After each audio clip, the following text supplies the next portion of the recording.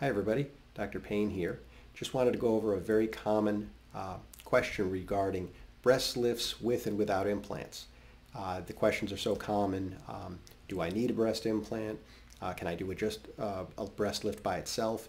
What if I'd like to get a breast implant? Are my breasts too low to have an implant of a certain size? So there's so many different directions that can take. The short answer is that in my practice I individualize the plan for each person because no two people are exactly alike, although they may fall into similar categories. So just to start on one end of the spectrum, so if somebody has very little breast drooping and they don't need any lift, then the question is they can do an implant if that's what they would like. And for patients that want to be larger with no implants, they might fall into the fat transfer to the breast category, which is a separate topic. So breast implant alone will be the simplest. Now, if somebody has tissue that is real tight or real loose, that might allow them to get a bigger or smaller implant depending on how much drooping there is of the breast. If they need a breast lift, but they have enough tissue and they don't want an implant, then that's easy. Then they want to do a breast lift alone.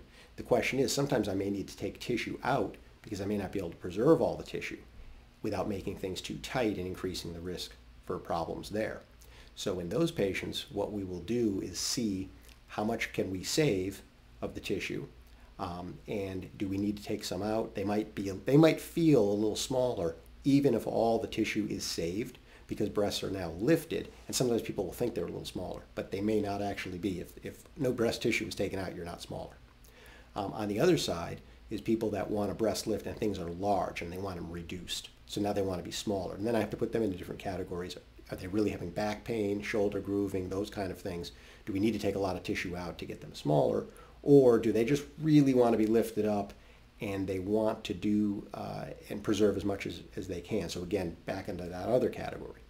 For most people that are in the middle, they want to be bigger and lifted, but not too big. Usually those people will get a small implant to give them some upper pole fullness, but not so big that it's going to add to the complication risk if you're making the breast too tight or you're asking the breast to be lifted over an implant that's too large for the anatomy.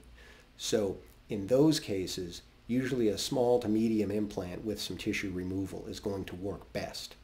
Now, sometimes people don't want an implant at all because remember, an implant is not a lifetime device, and someday something may need to be done with it. We're going to do different series of topics on breast implants themselves. What are the long-term issues? What are the studies showing with the outcomes of implants? We're going to get into all that at some future time. But right now, for the people that need a breast implant with lift and don't mind having an implant, they've just got, as long as they have the right anatomy and the right, not too much drooping, that can usually be done at the same time. And for people that do not want an implant, that's perfectly reasonable. If they have enough tissue, we will get the job done with what they have available. But if they want to be larger, then we may have to think about maybe a second stage to do an implant or maybe even a fat transfer to the breast if they want to be larger, don't have the tissue, but don't want any implants. So that's a general overview for most of the situations that we'll see, and we're going to go into detail on specific types of that, and also in your very own case. Of course, whether we do that with pictures and email or an in-person consultation, depending on where you are coming to me from. But hopefully that will get you started in answering that important question, and we hope to see you soon. Thanks again.